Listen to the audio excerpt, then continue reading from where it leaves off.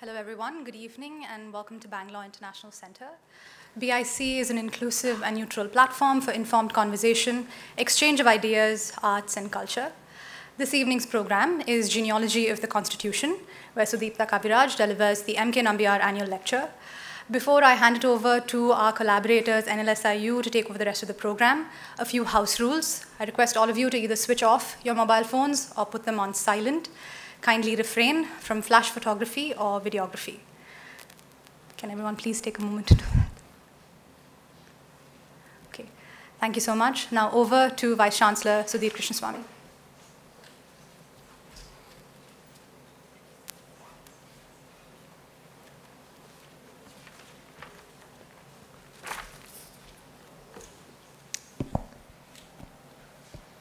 Good evening and welcome to the first M.K. Nambyar annual lecture to be delivered by Professor Sudipta Kaviraj, the Professor of Middle Eastern, South Asian and African Studies at Columbia University, New York. Melot Krishnan Nambyar is a renowned constitutional lawyer who began practicing first at the Mangalore District Courts and then at the Madras High Court and the Supreme Court of India. In 1950, in A.K. Gopalan versus State of Madras, M.K. Nambyar argued that the phrase procedure established by law in Article 21 should be read not literally, but structurally to require a just, fair, and reasonable procedure prior to preventive detention by the state. He also argued that Articles 19 and 21 should be read together and not separately in these matters. He lost both arguments in A.K. Gopalan, but over the next 3 decades, the Supreme Court reversed its decision and embraced these arguments.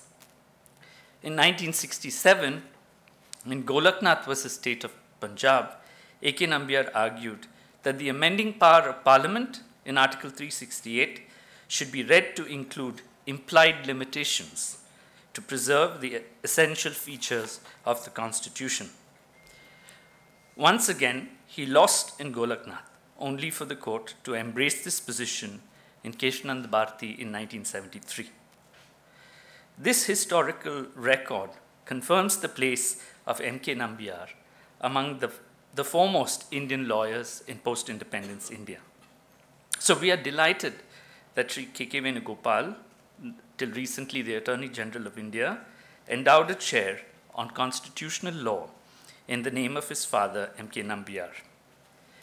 We gather here today to acknowledge and celebrate this legacy through the first M.K. Nambyar lecture to be delivered by Professor Sudipta Kaviraj. So may I now invite Professor Sudipta Kaviraj and Professor Rinku Lamba to take the stage and begin this evening's lecture.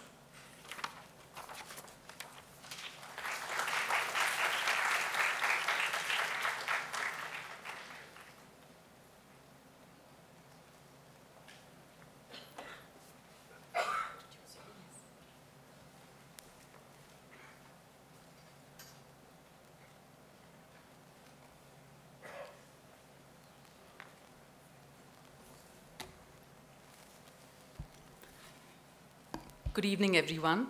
A very warm welcome from my side too, particularly to Professor Sudipta Kaviraj, whom it will be such a pleasure to introduce this evening. Sudipta Kaviraj serves as professor in Columbia University in its Department of Middle Eastern, South Asian, and African Studies. He is a specialist in intellectual history and Indian politics. He works on 2 fields of intellectual history, which are Indian social and political thought in the 19th and 20th centuries, and modern Indian literature and cultural production. His other areas of interest and research include the historical sociology of the Indian state and some aspects of Western social theory. He received his PhD from Jawaharlal Nehru University in New Delhi. Prior to joining Columbia University, he taught at the Department of Political Studies at SOAS in the University of London. He also taught at the Center for Political Studies in Jawaharlal Nehru University before that, and has been an Agatha Harrison Fellow at St. Antony's College, Oxford. He is a member of the Subaltern Studies collective. His books include, and I'm going chronologically, The Unhappy Consciousness, which was about Bankimchandra Chattopadhyay and the formation of nationalist discourse in India, on The Imaginary Institution of India, co-edited work with Sunil Khilnani on civil society, history and possibilities, as well as an edited volume called Politics in India. He has been writing a lot of exciting essays about which I'd like to say something in the next minutes, which are not quite the same as the material that's covered in the books that I just named. So to my mind, Professor Kaviraj's corpus of work is highly attractive because it allows reckoning with some very intriguing and urgent questions. If the question at hand is whether the modern is the same as the Western, and whether the modern Western is fraught with the colonial, then what would it mean to think of an Indian modernity? What are the sources of the Indian self? What can it mean to be modern Indian? Is the modern the same everywhere? In what sense, if at all, can modern constitutions be properly called modern without being understood as the same? Professor Kaviraj's work, and especially his work since the early 2000s, has shown the coherence of inquiring about and unraveling the modern in India.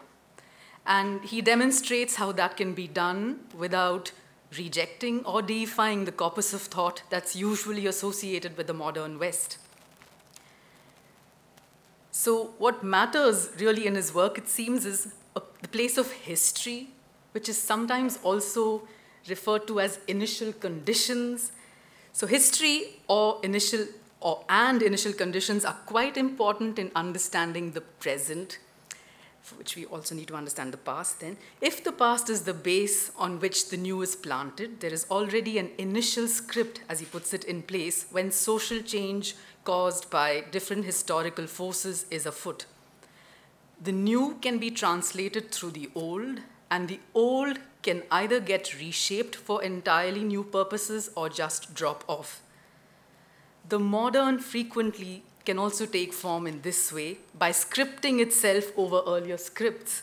And those scripts, Kaviraj reminds us, may well shape the way newer scripts take shape. But how do we discern these moves and translations across scripts?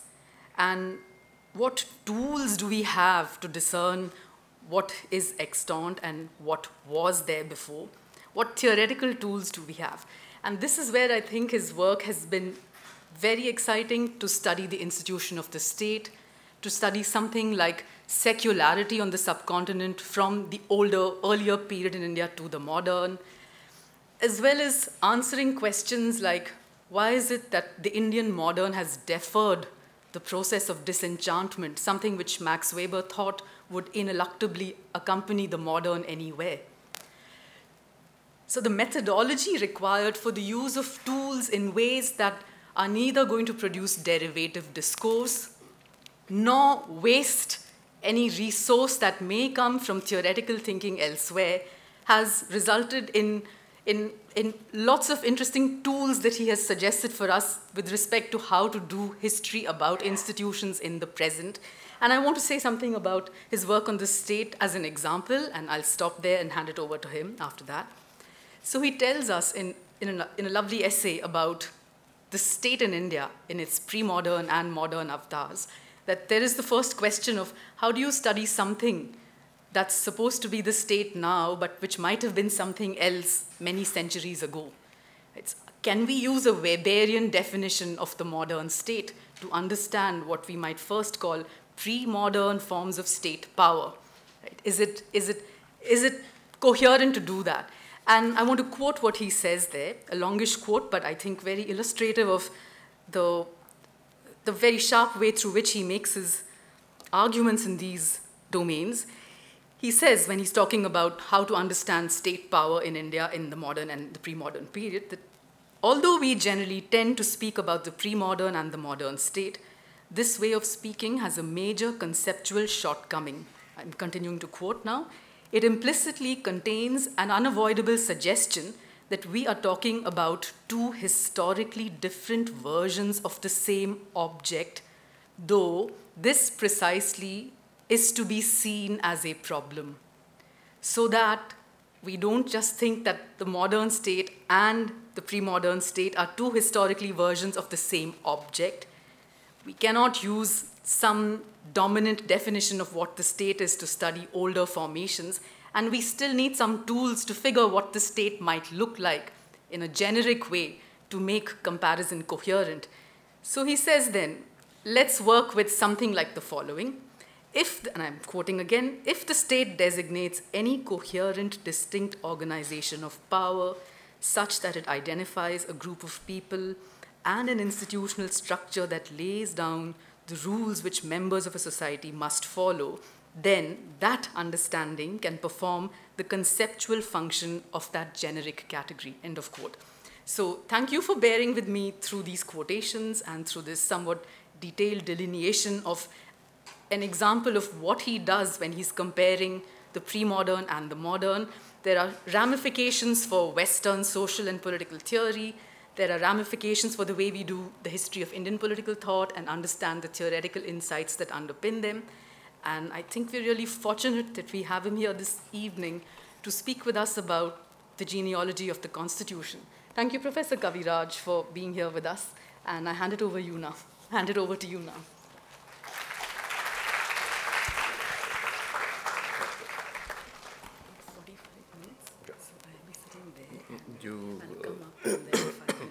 Give me a signal when I have 10 minutes left.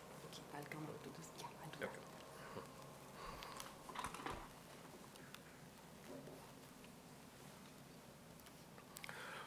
that.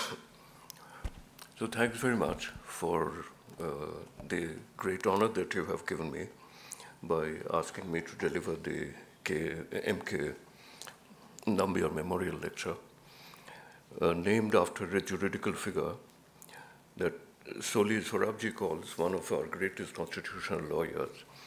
And Sudip told us about his involvement in the A.K. Gopalan case, then the Goloknath case and the Keshavanand Bharati case. And one can surmise, at least that's the suggestion that I got from Sunil Khilnani's note on him, that we owe the phrase, a basic structure of the Constitution, in our legal thinking to him. Now, I'm not a lawyer, and so in a certain sense it's misplaced to have me as the first person to deliver the lecture.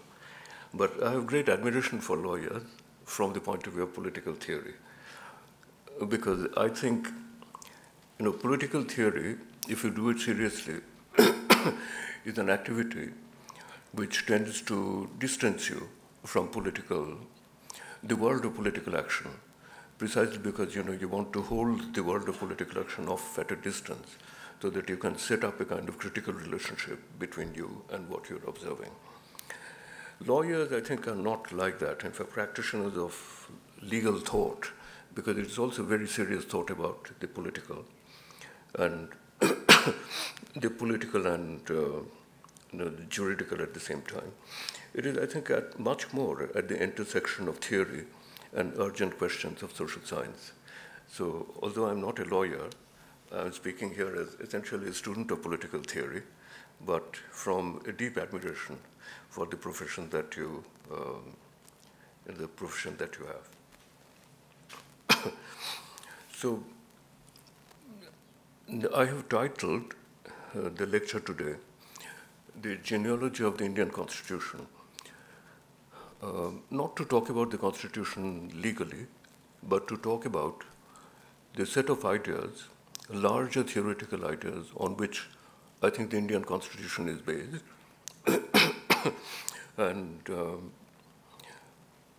I want to argue that the Indian Constitution is actually an extremely innovative document in terms of political thought, particularly the political thought that has gone behind it. So this is what I'm going to argue. So genealogy means a family tree, the long complex of affiliations again in a literal sense of an individual, I fear that the present discussion on the Constitution in our country is sometimes ascribing to our Constitution a completely erroneous genealogy, suggesting that the Indian Constitution is driven by ideas of Western provenance. I want to suggest at the end of this lecture that the Indian Constitution was a remarkable achievement of anti-colonial thought in 1946, when there was not a single decolonized state in the world. The first act of political decolonization from Western imperial power in India was also a remarkable act of intellectual insubordination and originality. But this goes contrary to a view, which I'll take up now,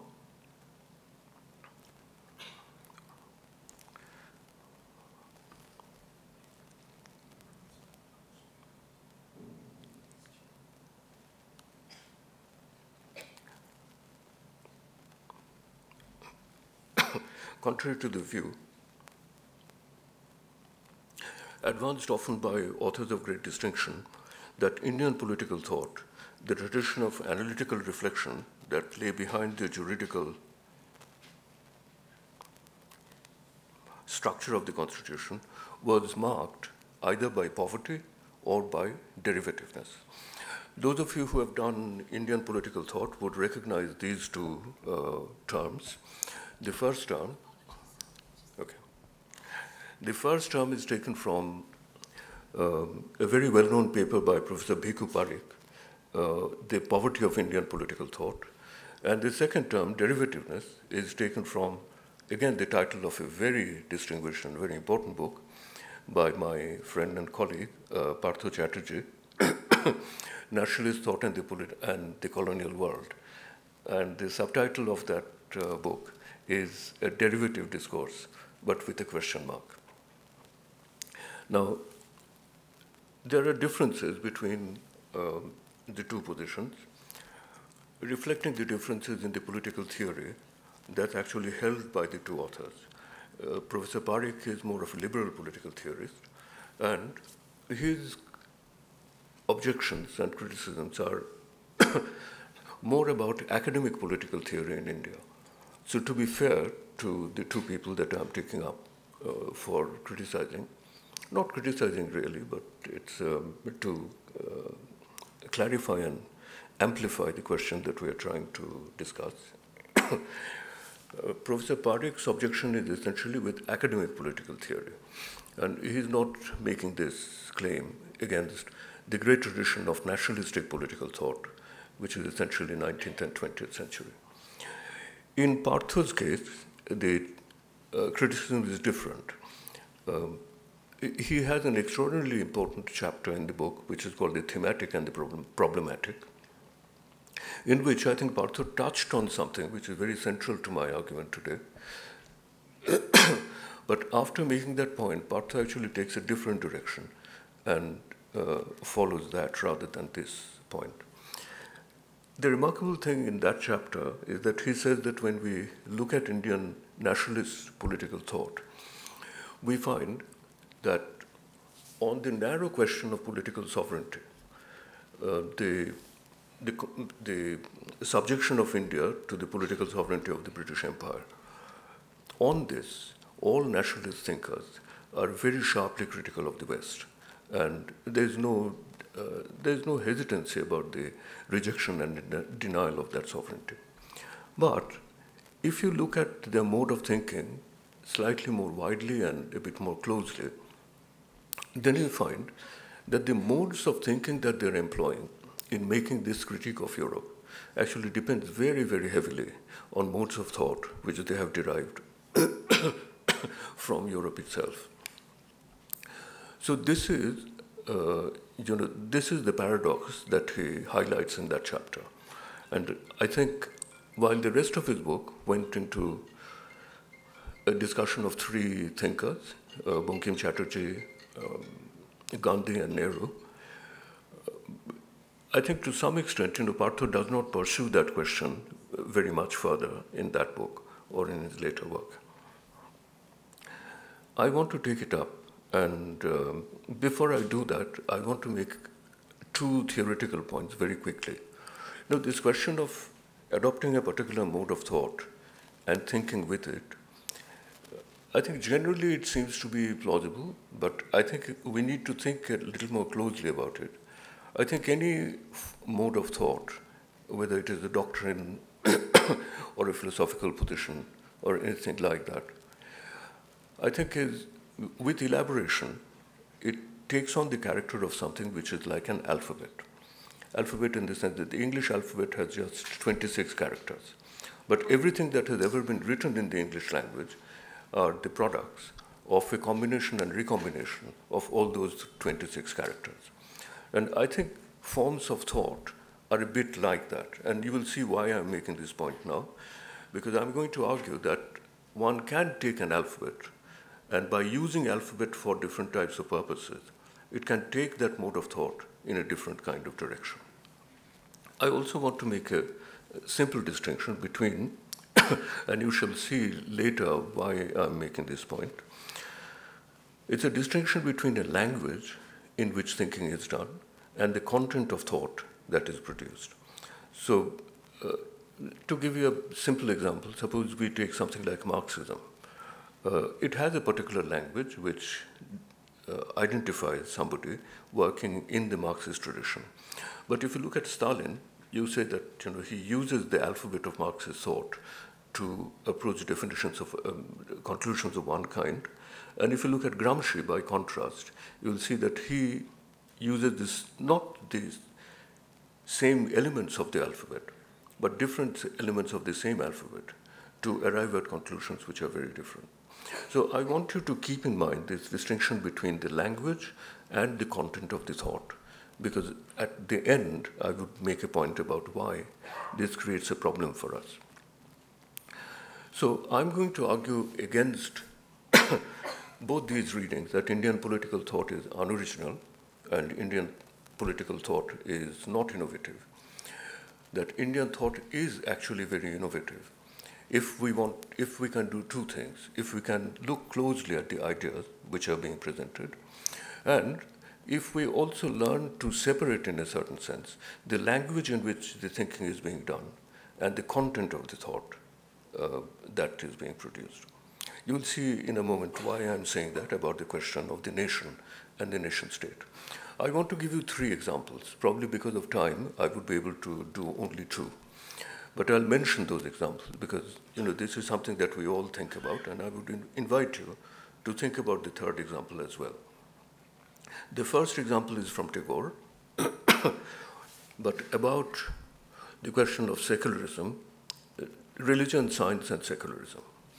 The second argument, on which I would spend most of my time, would be about the question about developing an idea that I would call the idea of a non-nation state. A state which is a political community, but whose structure is profoundly different, in some ways oppositional to the European idea of the modern nation state. So that's why I rather provocatively call it the idea of the non-nation state, the construction of a non-nation state. The third idea that I thought about more recently was some of the comments that Ambedkar makes about religion and society and the usefulness of Buddhism. That when we think about our own tradition, ancient Indian tradition is not solidly Hindu. The ancient Indian tradition is also equally, if you look at the ancient times, it's also equally powerfully Buddhist. And there's a lot of tension between the Hindu and the Buddhist tradition generally, and also inside there's a lot of variation inside the Hindu tradition, which I think Ambedkar sometimes underestimates. Anyway, so let me turn to the arguments now. Now, Tagore is a poet. First, the argument from Tagore. Tagore is a poet, but he's dealing with what I think is the most significant question, one of the most significant questions of modernity. That is, if we accept, because modernity is defined by the development of modern science, if we accept the scientific picture of the world, that the picture that modern science actually gives us about the nature of the world, about causality, why things happen in the world the way they do, etc. What happens to our belief in God? What happens to our belief in religion? It's absolutely central to the question of religion, modernity, and secularity. To give you an illustration, just to make the point that he's not touching on something tangentially, which is not very important for philosophical discussion. This question, what do I do if I accept the picture of the world that science gives us in believing in God? This is a question which is central, let us say, to the work of a very, very well-known German theologian, Rudolf Bultmann, who was a student of Heidegger, and who was one of the leading theologians discussing this question. And we can immediately, whether you're a Christian or not, whether you're an atheist or not, no one can deny that in the modern world, if you think about it, there can be no other question which is more important than this, that if I accept the picture of science, can I believe in God? In Bultmann's case, he says, can I believe in the resurrection? That's his question. So I personally feel that Tagore has a very interesting dissenting position on this. If you read Tagore's poems, particularly some of his songs, which are very, very well known to people who are Bengalis, you will find an argument which I think if you put it in a philosophical form is like this. He takes it from the Upanishads. I think he finds the Upanishads interesting because of the basic proposition that when human beings look at nature, the basic emotion or the basic response that comes out of a human being is of wonder. That seems clear and sufficient at this point, but it's not, because we have to push further and ask, what does wonder mean? And I think Tagore finds the Upanishad interesting because he thinks that the Upanishad means wonder in two different senses. One is wonder at something which is just incomparably intricate, complex, difficult to understand, right? It is actually the greatest mechanism that exists, and a mechanism which we simply cannot begin to understand fully. So wonder here means something which is cognitive. It's cognitive wonder. This is one of the most fundamental forms of wonder. At the same time, Tagore thinks that the Upanishad is remarkable because the Upanishad thinks that aesthetic wonder, how beautiful this is something which is completely connected to the cognitive wonder. Of course, analytically cognitive wonder and aesthetic wonder are very different. We should not confuse between them. But the interest of the Upanishadic position, which is very old, very archaic, and also very primitive in a certain, not in the bad sense, primitive in the originary sense, is interesting because of this. Look at what Tagore does with that sense of wonder at the universe. I thought for a long time that Tagore's position was something like this. This is a position, however, that I have abandoned now.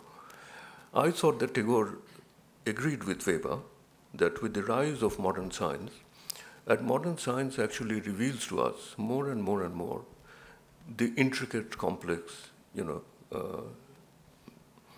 illimitable sort of causalities through which nature is constructed. As Weber said, the universe is disenchanted. The world is disenchanted. That is, it ceases to be mysterious. Its mystery is diminished by the understanding of causality. So it actually sets up a kind of obverse relation, between the understanding of causality and the experience of aesthetic beauty. Tagore's argument is, I thought at that time Tagore was saying that this is true, this is what happens, but it's because of this we need art, because we need to re-enchant the world. Human beings cannot live in a world, cannot be reconciled to a world which is totally disenchanted and meaningless. So we re-enchant the world, reinvest the world with meaning, and we can do that by art. So in his case, the art was poetry and music. I have changed my mind on this. I think I now feel that Tagore was saying something which was more basic and which is more profoundly radical. In one of his songs, this is not just one. I think I can probably give you 20 examples of the same sentiment in his songs. It basically says that when I look at the world and I see its infiniteness, I feel grateful that somehow, I've actually found a space in the middle of that, and my music rises from that. So I think what Tagore is saying is, let me put it in a slightly different, more theoretical way now. I'll give you an example which I use in teaching. So if you agree with Weber that if you understand causality, it takes away beauty, it takes away aesthetic wonder, you will have something like this. So I like going to the bank of the Hudson River and look at the sunset. I find it very beautiful. I go there every day. My son is a scientist who works on astronomy. So one day I take my son to the Hudson River and I ask him, why is the sun red at this time of the day? And he gives me a full scientific causal account of why this happens. I think what Tagore is suggesting is that if Weber is right, then I would actually lose all interest in going back to the Hudson River the next day, because I have understood it causally, and it has actually shown it of its meaningfulness, of its beauty in that sense. I don't think that is true. So I tend to agree with Tagore.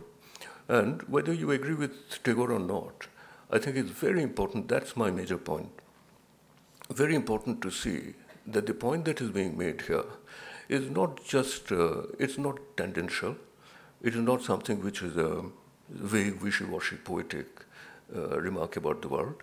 It is something which is a deep, clearly articulable philosophical position, and it is my task as somebody who has been trained to be a student of political thought, to put that idea into this language, right?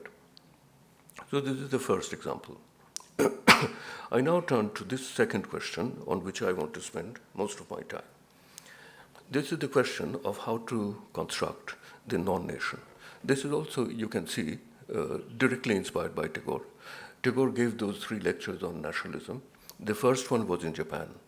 And in that lecture, at one point, he says that unlike the Europeans, we come from he says we come from the world of the no-nation. We come from the world of the non-nation, right?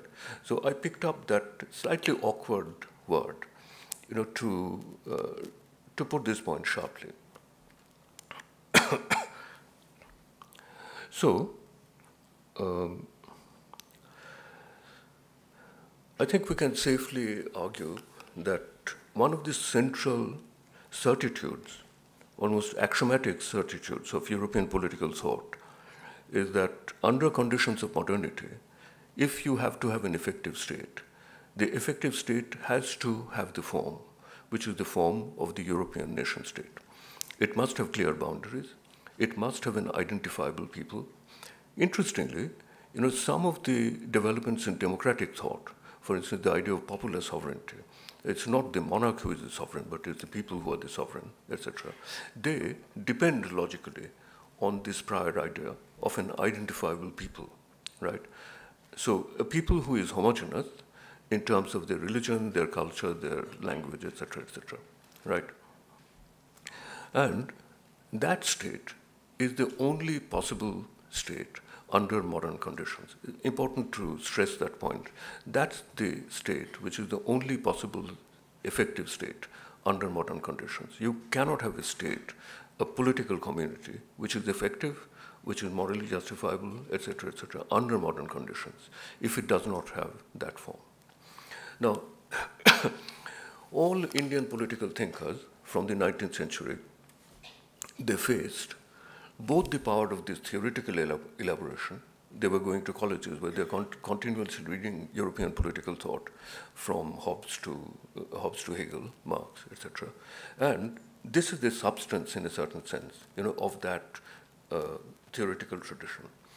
They're also seeing this being played out in history. In fact, they're asking the question, why is it that such a small number of people from such a distant nation was able to colonize a country like ours? And the answer to that is that the prevalence of the nation state. They are organized in a certain way, which we are not. And this is what actually gives them the power. So the modern nation state impresses them in these two ways, in the world of ideas and also in the world of history. So both these things actually seem to confirm to them the presence, I would not say the validity, you'll see why, the presence of this kind of theoretical position, which is the central certitude of Western political theory. I think Indian thought develops two traditions of responding to this idea. One accepts this as fate. One accepts that the logic of modernity is such that if you want a state, if you want that state to be successful, that's the only form in which you can produce this state or construct this state.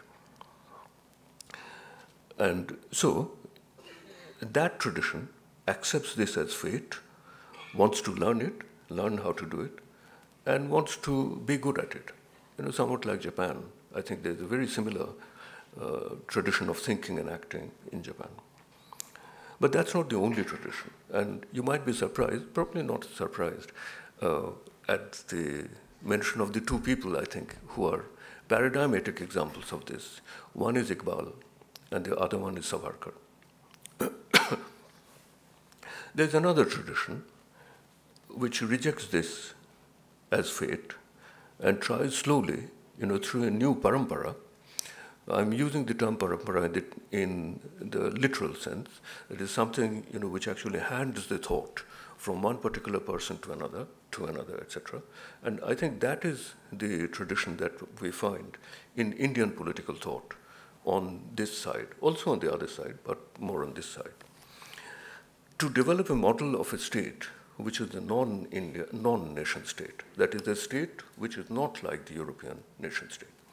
So I'll now give you just some major points of this parampara.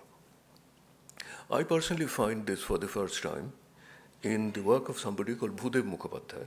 I'm a great admirer of Bhudev on this point. Bhudev is a conservative Hindu, so I obviously do not agree with Bhudev in everything.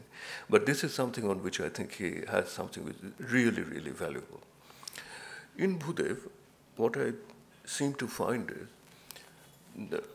probably some of you might say that I'm actually putting my words into Bhudev's mouth, which is partly true, but this is something that you have to do if you do this kind of political theory. But basically, I think what this tradition says is that there are two ways in which you can think of the political community and what you can base the political community on.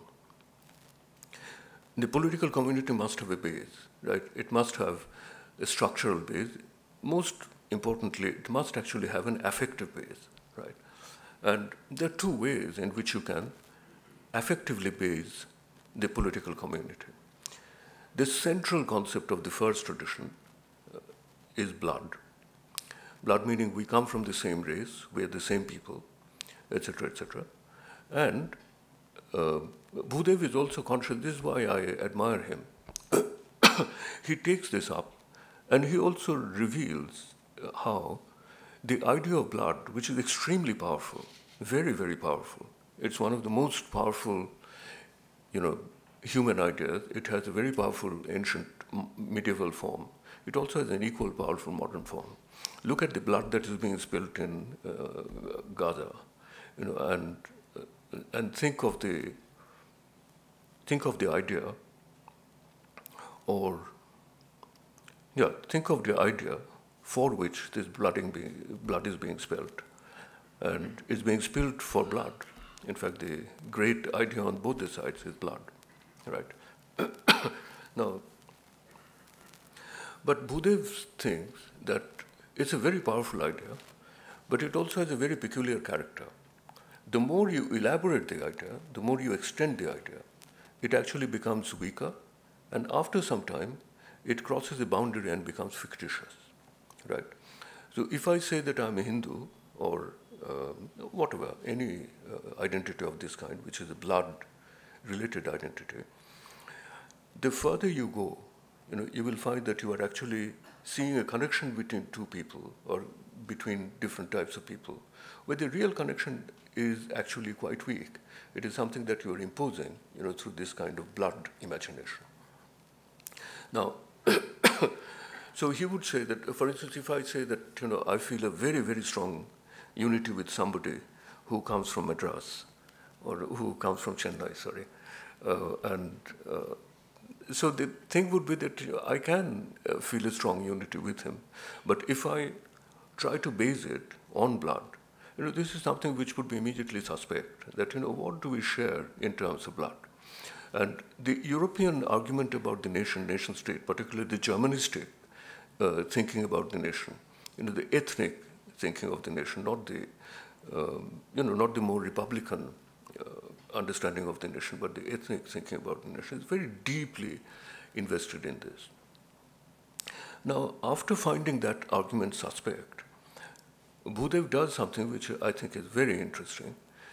He looks for an alternative affective base, for human bonding, which can form the base of the political community. And that connection is the connection of neighborliness, right? Not my brother, right? But my neighbor. That is, not somebody who has been made close to me or next to me, close to me or next to me, but close and next are not identical concepts. I'll separate them in a moment. So somebody who is placed next to me, you can think of three agencies which has placed him next to me. You can think, if you're a religious person deeply, you can say God has placed him next to me. He can be a good neighbor, bad neighbor. I might actually hate him, or I might love him as my family. It doesn't matter. But God has placed him next to me. You can say that nature has placed him next to me. If you were like me, I would say history has placed him next to me. So whoever has placed him next to me, that is actually the base on which we really develop human bonding, human connections, interdependence, and obligation. And I think that this is one of the fundamental separations or conflicts in Indian thought on this central question about the relation between the nation and the state.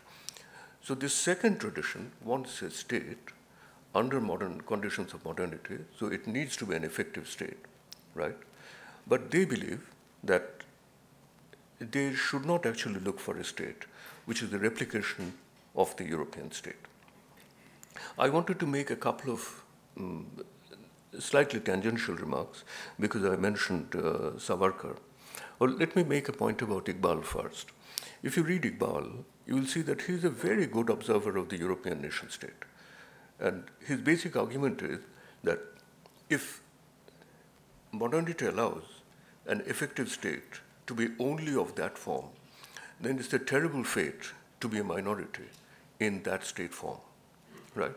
In that, I think he's absolutely right. But where somebody could disagree with Iqbal was on this question that why should we accept that simply because that has happened in European history, and it has not happened spontaneously. The history of the making of the European state is an extraordinarily violent and bloody history.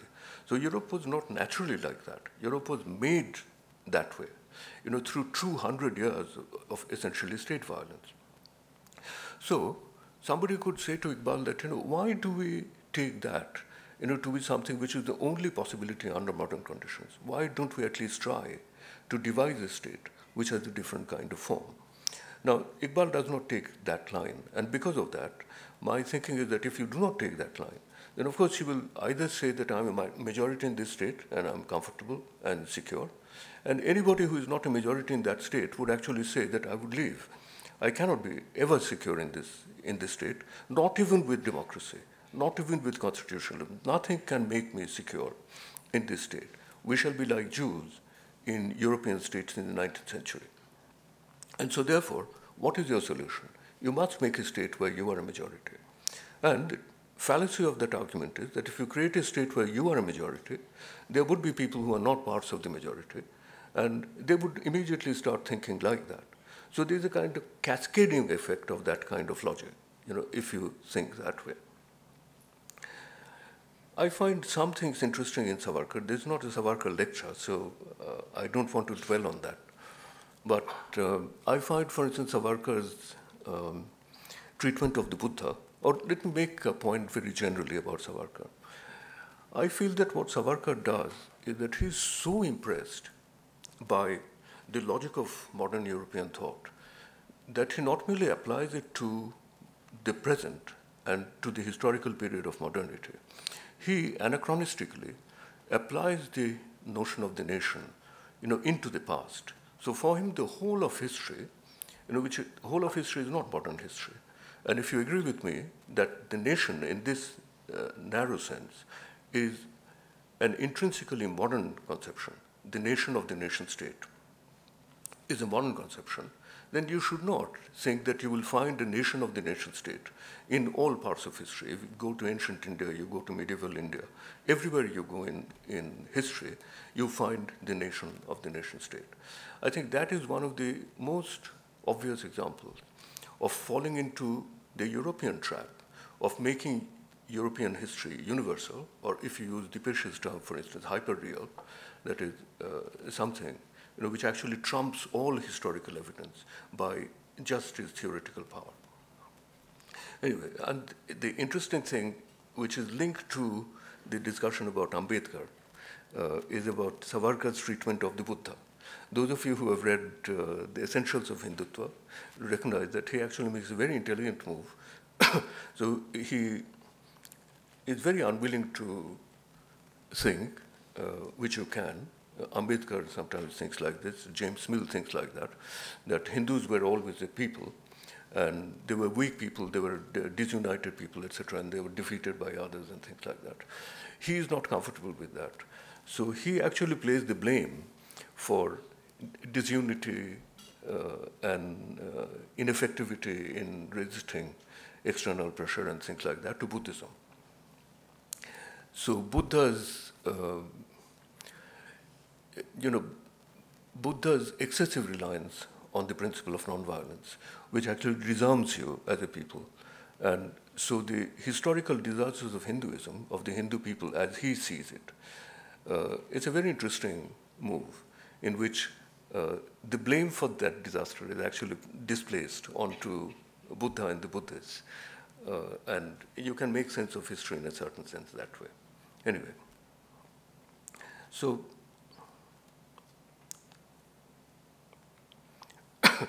the dissenting tradition, that is the anti-European tradition of thinking about the nation and the state, rejects the European certitude, which I find repeated and accepted in Savarkar and Iqbal kind of argument. The dissenting tradition rejects it in three different ways. First, and I must also, this should be clear to you that the dissenting tradition starts from Bhudev, in my view. There might be other people who have thought about this way, but I simply do not know about them, because I know only the English literature to some extent, things written in Hindi, and of course Bengali. And it's quite possible that somebody writing in Tamil or Telugu or Odia might have actually uttered ideas like this before, which I do not know. But that tradition, the parampara, I call it the parampara because the generations are overlapping. So Bhudev, who is an exact contemporary of Bankim, then Tagore, who is a younger contemporary, Gandhi, slightly younger than Tagore, and then Nehru and others who are much younger.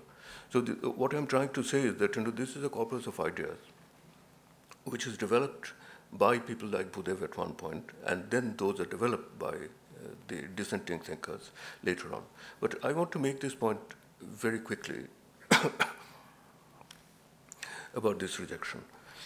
First, it historicizes the nation-state form and asserts that this is not a natural condition of humanity, but something peculiar to Europe, and also to a particular time in Europe, right? So we should not essentialize Europe either. Secondly, it rejects the moral justification of that kind of nation-state by showing that it is obviously exclusionary.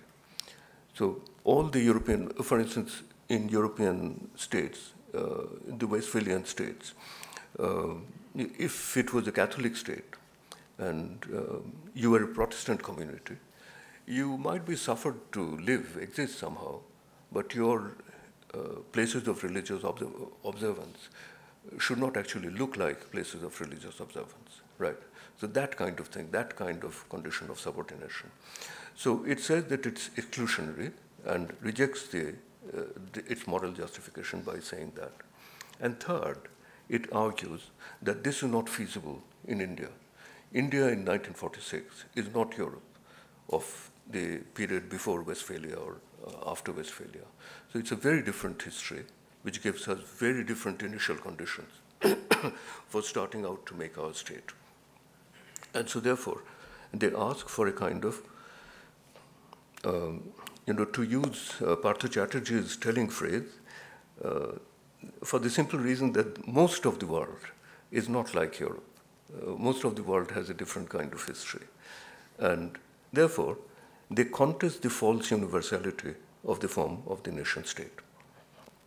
And they believe that these are the two different principles on which you can base the political community of blood and neighborliness, and decide with neighborliness. I want to make just a couple of points about neighborliness and then make a few other remarks and finish, right? In talking about neighborliness, you would have noticed that I put a lot of emphasis on the term next. That is, somebody has been placed next to me. And I just want you to see that this idea of who is next, nextness, is something which is potentially an extremely complex and expandable idea. So neighborliness does not necessarily mean, the person who is just next to me spatially. Neighborliness can actually mean that I live in, let's say, Mali, or I live in Bangladesh, and somebody else who lives in Florida, right? We are both threatened by inundation, by the rising sea level. So depending on what the criteria of neighborliness is, neighborliness can actually work in many different directions. It's not just spatial neighborliness. So I have a section in a paper that I'm drafting. At least one person here has read it, Ram Guha. I sent him a draft of this paper. There is an elaboration of this idea of nextness in that. And I think you can see the importance of this idea if you look at what is happening in Palestine. Because they can look at each other as people who are united by blood, and who are also united in a certain sense by this absolutely unending enmity. But also at the same time, they're neighbors. They cannot do without each other. Whatever one does affects the other. So you can, even in fraught situations like this, I think it's always possible to think of it in terms of these two very differently inflected theories of blood and neighborliness. I would dispense with the discussion about Ambedkar. I'll mention only a couple of things, just in 2 sentences. I was writing a paper recently for a conference. Initially, I said to the organizer that I don't want to write about Ambedkar because I don't know very much about him. But then I thought that I should read some and then think of writing something. The conference was on Ambedkar's religion. And I found its extraordinary sentence in the paper called Buddha and Karl Marx. Most of you must have read that paper, and you would recall that the paper is written partly in kind of elaborate prose, and parts of it has just sort of staccato sentences, just bullet points kind of thing, And one of these has 2 very important things that he notices in Buddhism. This is the first sentence. I think I'm quoting him rightly, short sentence. But I was very surprised by Ambedkar saying that religion is needed in a free society. Just one sentence. Religion is needed in a free society. Why should religion be needed in a free society? And the other thing is that the clue to the answer to that question is the use of the word society with a capital S. Remember that Ambedkar continually makes this argument that Hindus have no society. there is a society in the obvious sense, obvious minimal sociological sense, but Hindus don't have a society. To show what he means, he capitalizes the S. And you can see influence of Dewey and discussions about democracy and things like that in that.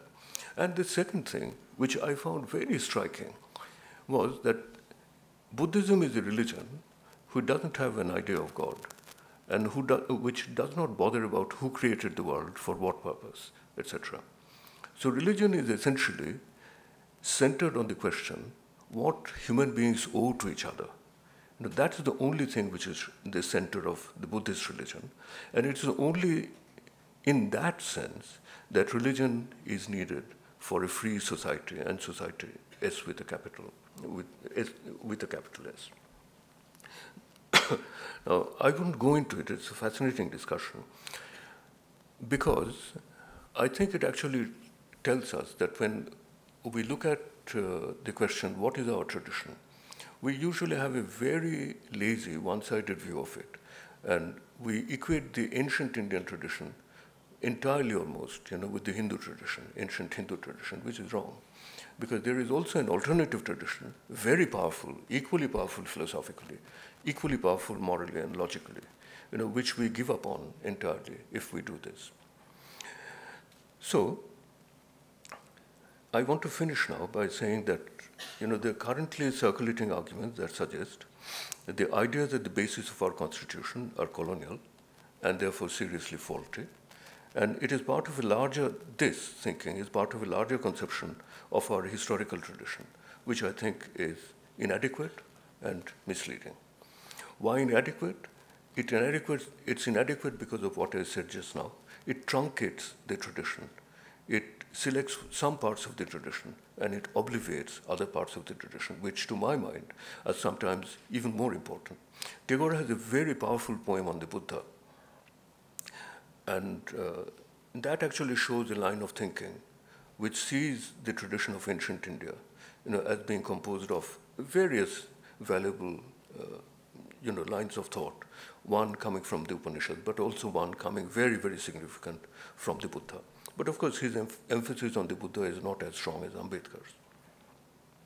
It truncates the tradition. And so what is available in Sanskrit is not just the world of Hinduism. The world of Sanskrit is not a Hindu world. The world of Sanskrit is a Hindu and a Buddhist world. And not merely Ambedkar, some of recent social scientists have also made that point. For instance, somebody I knew quite well, D.R. Nagaraj, unfortunately died very young, and he didn't write very much, except for that very short, very interesting book called, I think, Flaming Feet. Nagaraj made a point which was very similar. Secondly, I think it actually affects a transposition. It presents as colonial the most important themes of successful anti-colonial reflection.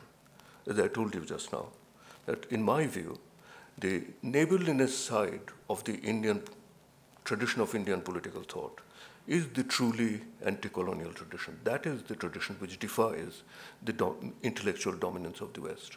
The other side of the tradition, the blood side of the tradition, actually submits to the certitudes of Western political theory. So it's because of that, I think, and it is a kind of sad, travestic inversion of what is the true picture of the tradition of Indian political thought. So I'm glad that we have been forced into a critical examination of our intellectual culture because of the recent developments. But I don't see it going in a positive direction because of this. We are simply inventing new forms of intellectual subjection to the West, subjection to the tarnished ideals of European modernity. Under the earlier regime of our intellectual culture, dominated by intellectually submissive Marxists and liberals, both, I think, equally submissive to the dominance of Western tradition, attempts at breaking away from the dominance of European thought, except on the narrow political question of sovereignty, were feeble and faltering. Marxists were waiting for a capitalism of the Western kind to arrive to us in future, and unhelpfully designated the past as feudal, mischaracterizing both our past and our future. Right.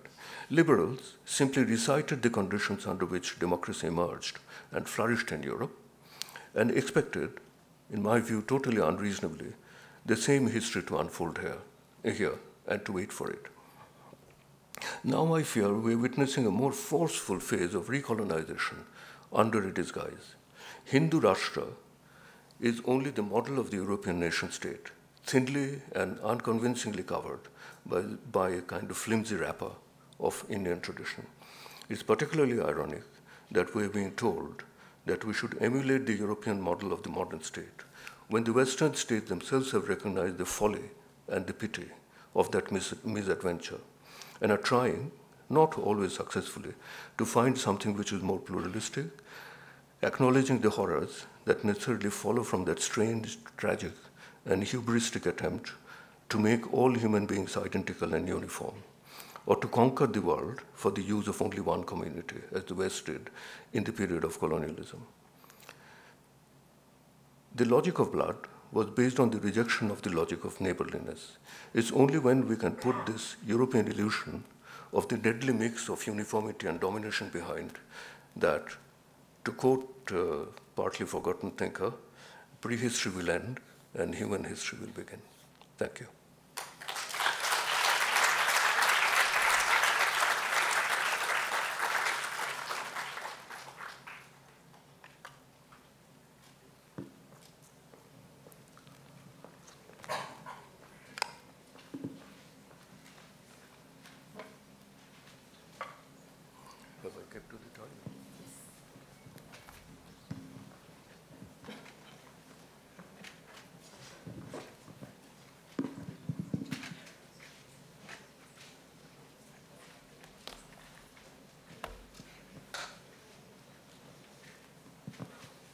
Thank you, Professor Kaviraj. We have 28 minutes for discussion, out of which a few minutes will be for my colleague to propose a vote of thanks. So I'm willing and happy to identify the first questioner. Yourself, please. Yes. Yes, you need a mic there, so.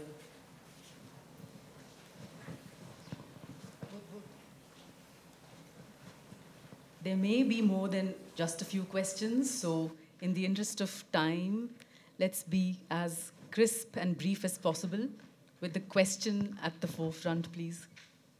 Would you agree that the entire focus of your discourse, which is very, very right, of course, is based on Cartesian logic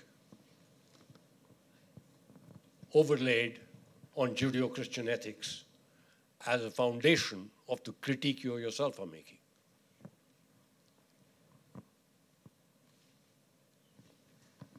Obviously, I would not have said that if I believed that, but it depends on what you mean by Cartesian logic. You know, if you mean by Cartesian logic, working with binaries and things like that, I understand that. I personally feel that binaries are illuminating, essential, but at the same time, as the Buddhists, for instance, would say that use the binaries, but always remember that you have to modify the binaries when the time comes. So I'm always willing, to modify this, to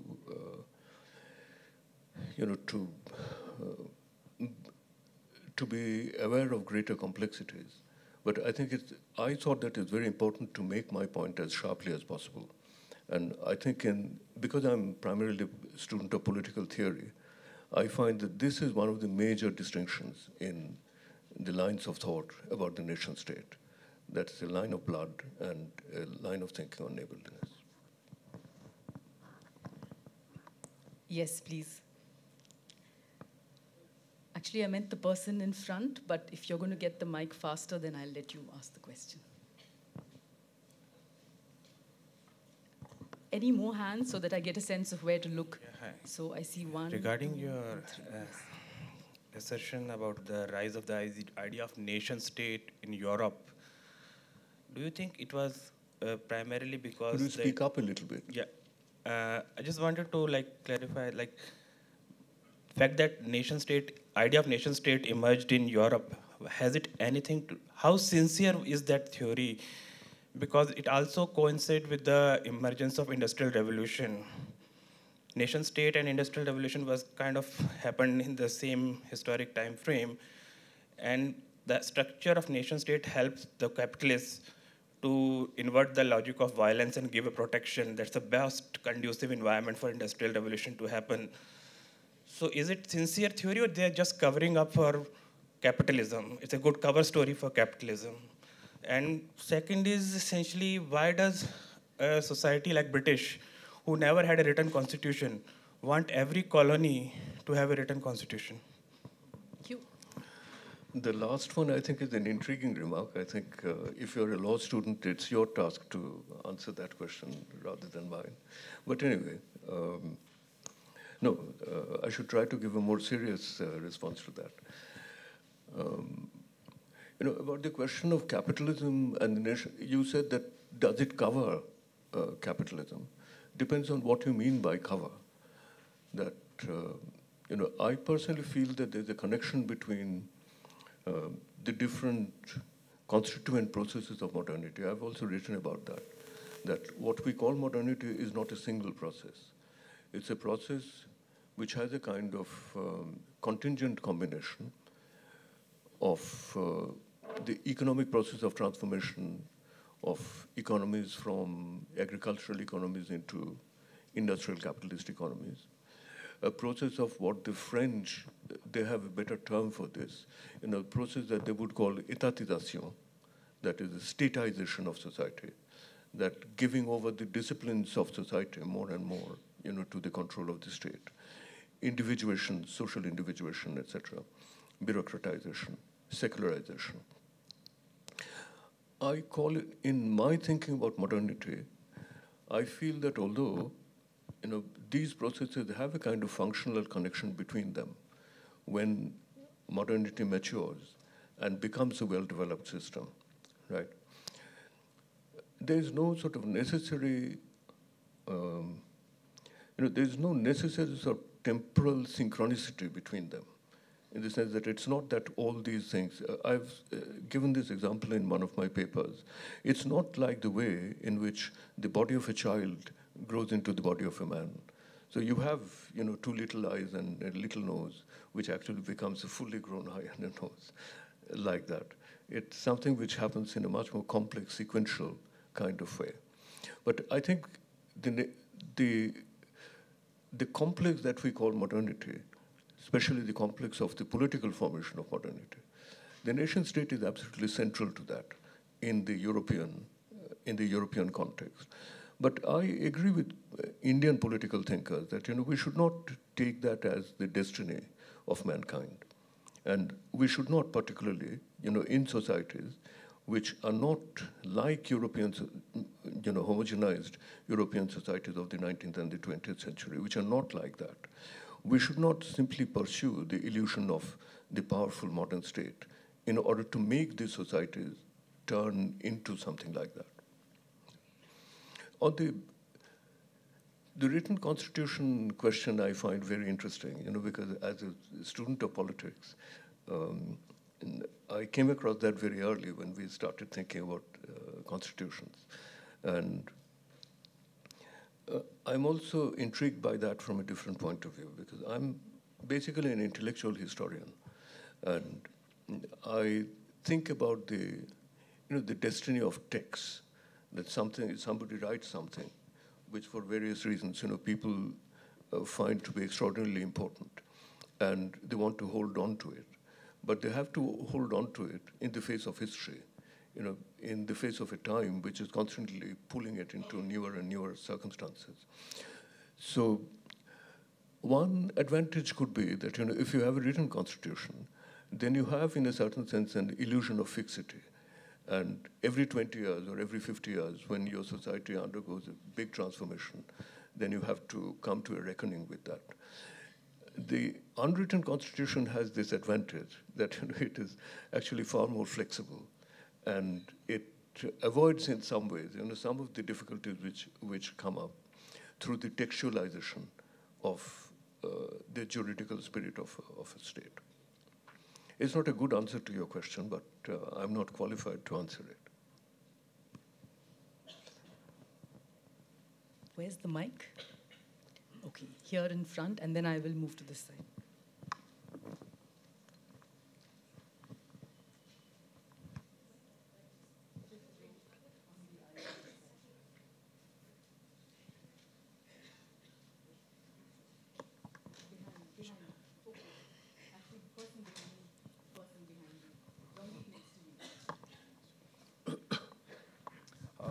Good evening, sir. My question was related to the point that you made about Hindu Rashtra as well as more European-like states. Yogendra Yadav, in his 2020 or 2021 book on elections in India, phrased the ascendancy of the Hindu nationalist parties as the coming of the Second Republic for India. Thomas Hansen makes the same point in his book, The Majoritarian State, that for India to move towards that sort of a nation state, towards a Hindu Rashtra, it's not important that there be a clean break from the constitution. It is possible within the confines of the present constitution. So do you agree with that possibility? Do you see the country moving towards that sort of a nation state without there being a clean break from the constitution? I think so, because this actually goes back to the question of textuality in a certain sense. There's a part of a paper in which I comment, on my own bafflement in a certain sense about the constitutional moment of a society. On the one side, it goes without saying that a constitution is a political document. All constitutions, starting from the French to our constitution, any constitution is a political document in the sense that it is a result of political processes and compromises among different groups of people. The paradoxical thing is that once it's adopted as a constitution, and it's actually turned and textualized into, this kind of stately language of law, right? You have to pretend that it is something which is developed from the ground in a purely sort of philosophical construction of legal principles. So I think it's a necessarily paradoxical character of constitutions as a document.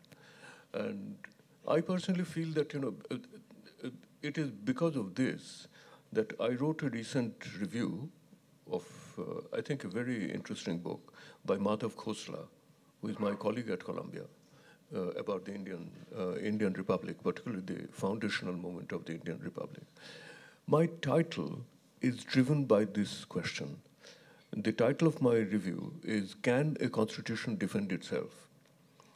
I think it's a very important question, which they face in the United States as well, with the rise of Trump, that I think there's an idea, which you can also, if you're critical of that, you can call it a conceit in liberal political thought, which thinks that it can be put into common phrases like, men as they are and laws as they can be.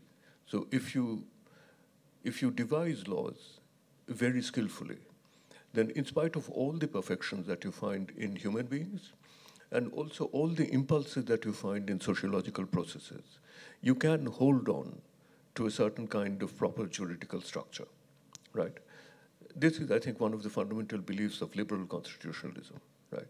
But clearly, if we look at history, we find that that belief is actually put to the test from time to time. So I personally feel that, the Constitution, without turning the Constitution into something else, or without deeply modifying the constitutional structure, the state can go in that direction. The country can go in that direction. Here at the front.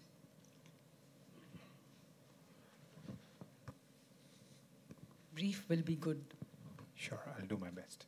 Thank you so much for such a wonderful lecture. On the topic of constitution and election being in the air and 2024 coming in, why do you think the constitution did not have the words political party in its original format and was brought in only in the amendment to enable the anti-defection law? The anti-defection law itself is getting debated to further reducing democracy and independence. So, and the Constitutional Bench is evaluating it. So why do you think, did they accidentally forgot the word political party, or what was the thinking behind it? That's a good question. I think it's a very difficult question for me because I think you need somebody who's a lawyer and has much greater understanding of legal history to do that. All that I can do from my side, as a student of political history and political theory, is that this is something which I should have probably said in my initial remarks, that the making of the Constitution consists of two different types of intellectual construction. Now, one side of intellectual construction essentially consists of political theoretical ideas, the kind of things that I mentioned today, that we are going to create a state, and it's very conventional in the modern world to think of the state as typically the European nation state, right? Are we going to do that? Or are we trying to create a state which is different from the European nation state? So these are the political theory ideas which drive the making of something like a constitution.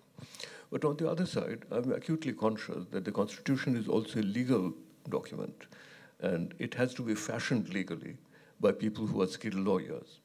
And so obviously the Constitution, making of the Constitution has two sides in my view. One is this political theory side, and the other one is the juridical side, where these people who are highly skilled lawyers, they looked around constitutions in the whole world, particularly in the Western world, and they took up whatever they thought was useful for their context. And I think if you look at the generally influential constitutions in the Western world, it can be for two reasons. One is that putting the word political party into a constitution would create problems of various kinds juridically. But my suspicion is, if you think of the American Constitution, right, and if you read the Federalist Papers, which constantly discusses the sociology of constitution making in America, you'll see that Madison particularly is very worried about what he calls factions, interest aggregations, factions. But he does not use the term political party, because party during his time, in the language of his historical period, would simply mean a clutch of people who have some kind of common interest. So I think because they modeled it to some extent on these canonical constitutions, and most of the canonical constitutions were written before the rise of the modern political party system, which you can trace only to the middle of the 19th century. I think it's probably historically because of that it doesn't occur there. But it's a historian's answer, it's not a lawyer's answer. I actually have two questions that I'd like to ask now, please. One is about can you elaborate a bit the shift in your own thinking about Tagore on the question of disenchantment? And the second is a request for an illustration that can tell us something about how the originality of Indian political thought is part of the genealogy of the Constitution. I think it's effective to understand that the makers of the Constitution are amongst those you discussed while telling us the ways in which the parampara way of looking at political community differed from the more conventional Western European model. So if there's time for the example, then that would be helpful if there is an illustration. And the first is the question on just restating and elaborating a bit the Tagore point on enchantment and disenchantment. How does he differ from Weber? And how did you see him as first agreeing and then disagreeing? I think I tried to present rather cryptically what I see as a kind of outline of a philosophical argument in Tagore. And as I said, the argument goes to the heart of this thing, because anybody who is a serious theologian working under modern conditions, they must face this question. If you look at one of the remarkable books about the question of religion and modernity in the last few years, Charles Taylor's The Secular Age, I think it also places that question at the center. I must say, parenthetically, that Taylor is, of course, one of the Anglo-American political theorists who is very, very deeply learned in the German tradition. And I was very surprised that, in the entire book, The Secular Age, there's not a single mention of Bultmann. No, but I find Bultmann, I find, thinking by three students of Heidegger in somewhat different but adjacent fields, very, very powerful. One is Gadamer, his elaboration of the condition of historicity. What does it mean for something to be historical? The second is Koselleck, who thinks about what is history, but in a slightly different form. And the third one I consider very important is Bultmann. And his question is that if we have two possibilities or three possibilities. One possibility is that we say that we believe in God, and we do not accept modern science, at least fully. And we rearrange the picture that modern science gives us in a way that we can actually keep a place to put God inside that without inconsistency, right? The second position would be that no, we believe in the picture of modern science, and as to use Taylor's language, belief in modern science means disenchantment. We simply cannot believe in God. And all that follows from there. And then you can have a middle position, at least as a question, which I think is the question of Bultmann. And Taylor also comes to that kind of conclusion later on. He says that it doesn't follow necessarily that if you take the immanent view of the world, which is the picture that science gives us of the world, you must necessarily believe that it's impossible to believe in God, right? So I think the question, what struck me was the centrality of the question in thinking about the place of religion and in modernity.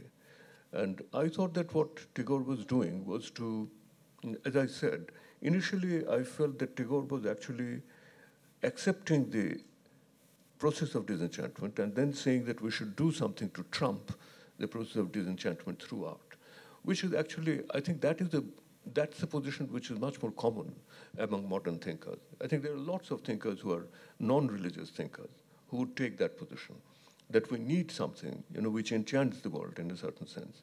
And we cannot do that by religion, we can do that by art. And that also goes to the argument sometimes that, art does for modern society what religion did for pre-modern ones.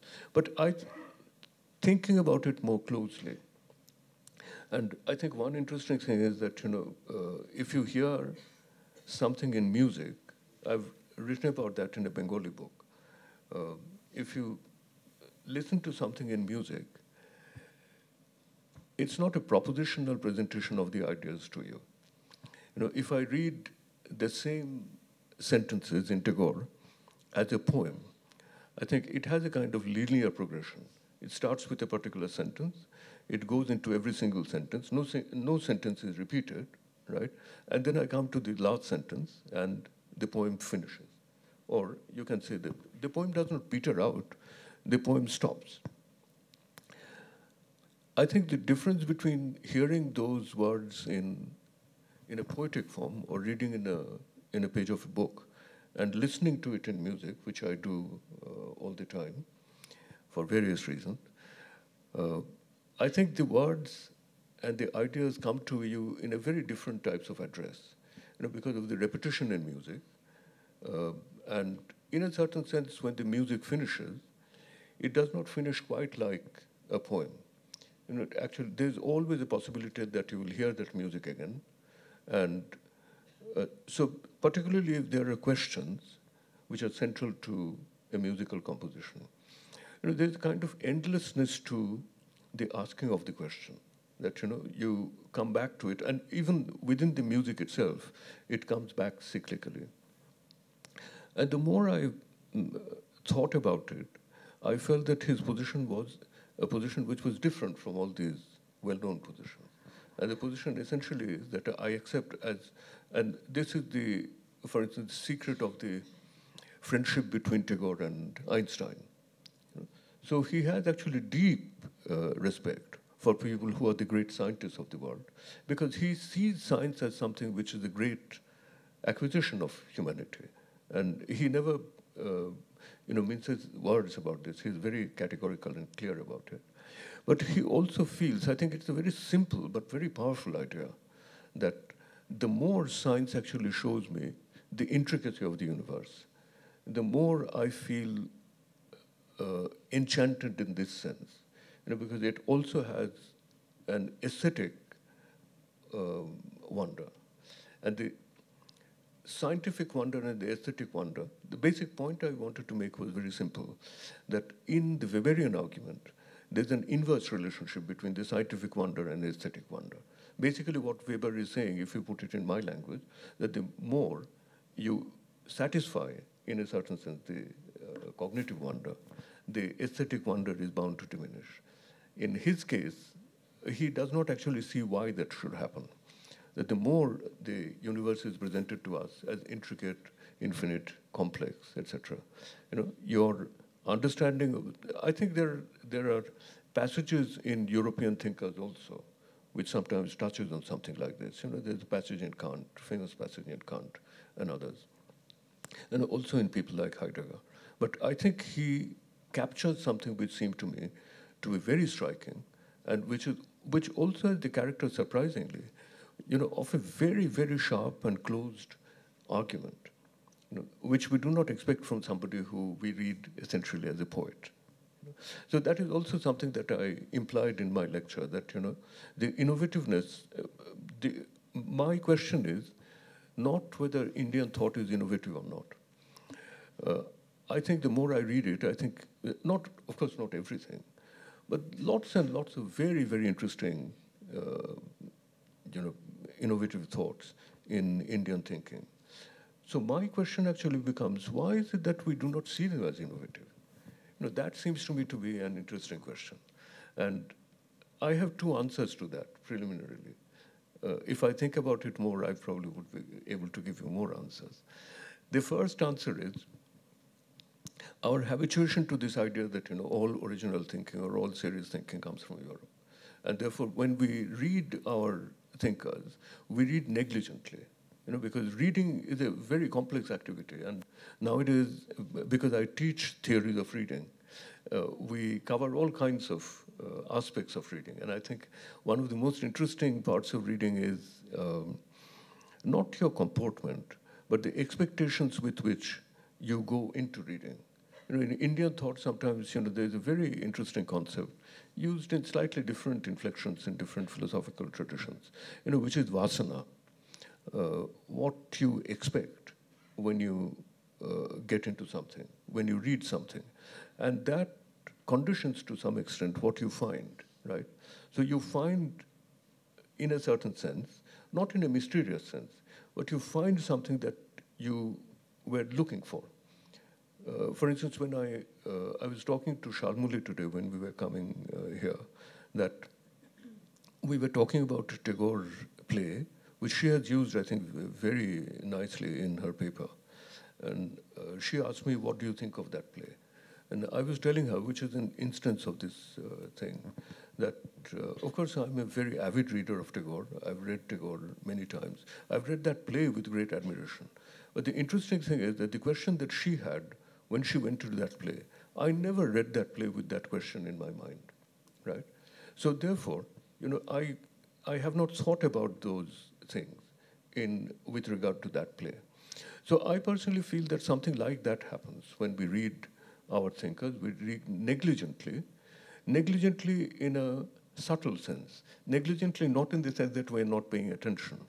We are paying attention, but we do not expect to be startled by something which is a big new idea, right? So that is one thing. And the other thing, of course, I think is a complex question. Professor Kaviraj, I have to do something quite rude now, which is to say that we're running out of time. That's fine. So Shalmoli, you will have 1 minute after Professor Kaviraj finishes this sentence and the few sentences after. Sorry. No, but you should finish the sentence. No, I meant that the other thing is the question of the form of writing. It's the question of genre. That I'm reading something which is a poem, or I'm listening to something which is a song. And it's a task for us to, if we are stopped by that, and if we feel that there's an argument there, it's our task to extract it from that and present it in the form of an argument.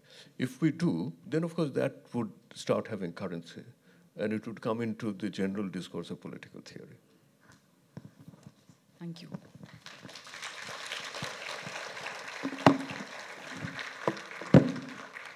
Shalmoli, please propose a vote of thanks.